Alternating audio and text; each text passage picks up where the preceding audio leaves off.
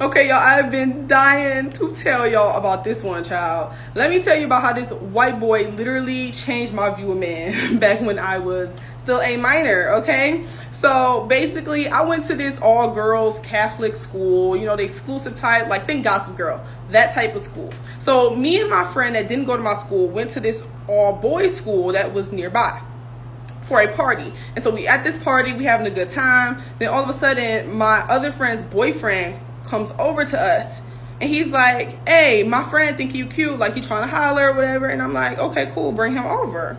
So he brings the guy over and it's this really cute white boy, and I'm just like, that's not what I expected, but okay, let's see what this is all about. So I'm talking to this boy. I find out that he used to go to my school for middle school, so we know some of the same people or whatever. And so we just talking, and then eventually he gets me and my friend Snapchats. And so then the next day, I'm not even thinking about this guy anymore, but all of a sudden he Snapchats me. And then I check with my friend, I'm like, did he Snapchat you? And she like, nah, he didn't. So I'm like, okay, what's this about? So then we start Snapchatting. He sent me something at the pool, like he sent me something with his sister in it, like it's a lot going on. So then on Monday, I'm checking in with my friends and the people at school about this boy. I'm like, do y'all know him? And they're like, you talking to him? Are you talking to him? How did that happen? And I'm like, girl, what? I don't understand. So then I go and do my research. I'm in my math class with my friend. We doing our sleuthing. And then I find out that this boy is rich. Like, not normal people money. Like, he has a private plane. He has a $1 million house. Like, the whole package. Mom got me a shark life jacket. Do you like it? I'm going to go swimming for my first time. First, I watched my mom swim. It's her favorite thing, but I'm scared. Am ready. No, I'm not. Now I'm ready. No, I'm not. This stuff's spooky. Okay, I got this. Heckin' Dad ruined my brave boy moment. This ain't so bad. Splash. Splash. Splash. I am water dogga just like my mama. Hello, human mom. Wee. Here I go. Splash, splash. I can't wait to be as good as a swimmer as my mom. I am Hudson, baby shark boy. Watch out, I might bite your toes. Mom said I was the cutest baby shark. I'm never complimenting a British person ever again. Why did I waste 30 minutes of my entire life just complimenting someone? I was just like, hey, I really like your shirt. He goes like, oh, do you? I was like, yeah, it's really nice. And he was like, is it? And I was like, yeah, like, nice color. And he was like, do you think so? And I was like, yeah, like, it's a nice cut. And then he goes like, really? And I was like, okay. See, now you're not giving me an exit. I just want to leave. I'm done complimenting you. You're either not going to accept it or move on. You can't do this. You know, you can't just keep asking for other validation. Like, it's too much. And then I was just like, okay, let me end this. I was like, where'd you get it from? Like, I want to kind of get that shirt too. And he was like, would you? Would you? Would you really? Do you think so? I can't do that. Honestly, I think we all met that girl that goes, oh, I have a lot of guy friends. And I think all of us guys know when a girl says that, it's like an automatic red flag. Like, I remember back in high school, I met this girl in math class, and I remember her walking up to me, and she said, hey, Bubba, can I add your Snap for, like, homework reasons? Now, I'm gonna be honest, I was, like, basically failing almost all my classes, because I'm not gonna lie, I'm not the smartest kid when it comes to school. But at the same time, though, I was, you know, in that state where I did hit puberty, so I didn't look ugly, so a girl getting my Snap wasn't a big shock. Anyways, I remember when I went home that day, she ended up snapping me. She snapped me saying to come over and help her with homework that she had. And when I asked her what kind of homework, she said math. So I already know it was automatically just BS and she wanted to just, you know, do the devil's tango. So I ended up going over. And when I went over, let's just say the most sweatiest things happened. Fall for part 2.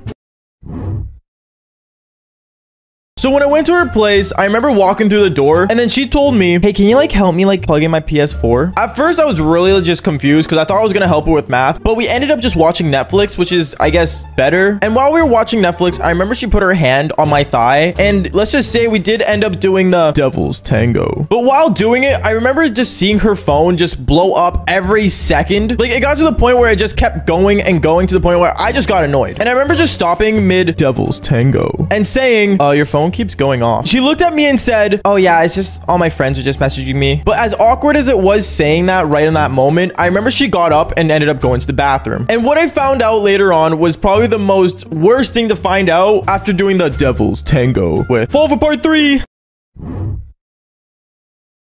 When this girl went to the bathroom, I remember literally looking at her phone and she left her phone wide open. I don't know why, but let's just say she was on her home screen when she went to the bathroom. And I remember picking up her phone, and usually I'm not snoopy when it comes to girls, but this girl's phone like was going off. And when I opened her phone, I went on Snapchat to see who was messaging her. And it ended up being like 50 guys that just kept snapping her photos. And I remember opening one of them, and let's just say I saw a literal guy's eggplant just on her phone. And I remember as she was coming back from the bathroom, I literally heard the door open and I chucked her phone on the table. When she came in, I remember she wanted to go for round 2, but I instantly just got up and said, hey, yeah, listen, I'm not like really in the mood anymore. And I remember getting up and actually leaving that house. To this day, she still messages me of what happened, but I'm gonna be honest, I kind of just forget about it, because I think any guy would agree, when a girl has a lot of guy friends, let's just say they're more than just guy friends in their own head. I don't know. Anyways, follow for more embarrassing stories.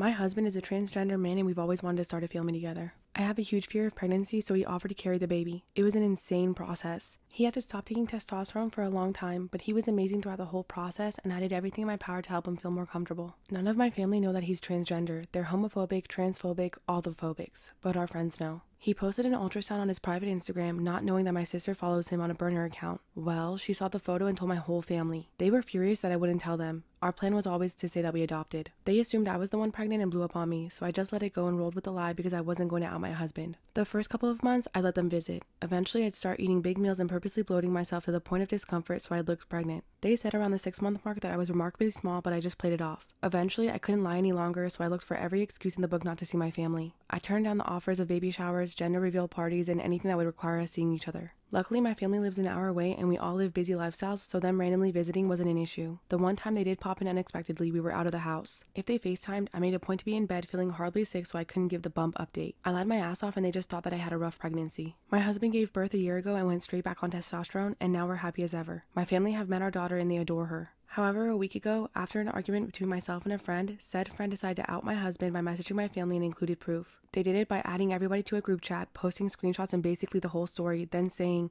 I'll leave you all to discuss. Then they left the chat and blocked me and my husband. In a transphobic rage, my mother raced to my home and all but beat my front door down. I had to call the cops. I've been disowned, but that hasn't stopped the daily calls and texts coming from my parents, aunts, uncles, siblings, and etc. They've been leaving nasty transphobic slurs on my voicemail and other hateful crap. I ended up crying to my friend yesterday who told me that I should have been honest with my family as it would have saved me a lot of heartache. That, or we said we miscarried, then adopted later. I'm not happy things played out the way they did. I just feel so sad now. Was I wrong to lie to my family in order to protect my husband? Why I'm so hesitant to give out free products to influencers. December 19th. Hey, I love your products. I'd love to help promote your small business by sharing on my socials. Hey, thank you so much. That would be amazing. I can get a goodie box made up and sent to you to test and promote.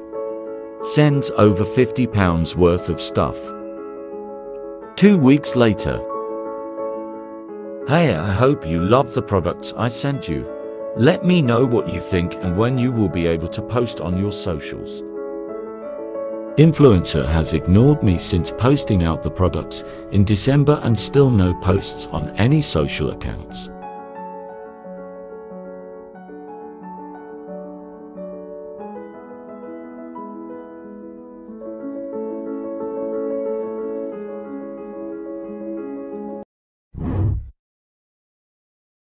Yeah, nobody can take away the things we share. Hope you don't mind how I need you like that.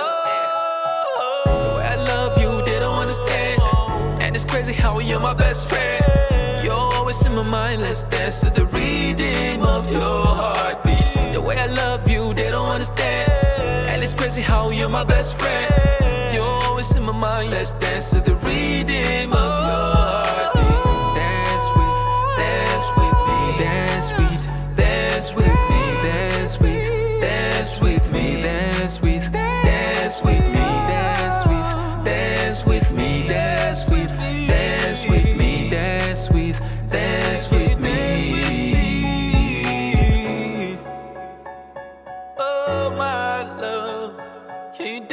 with me, dance with me, yeah.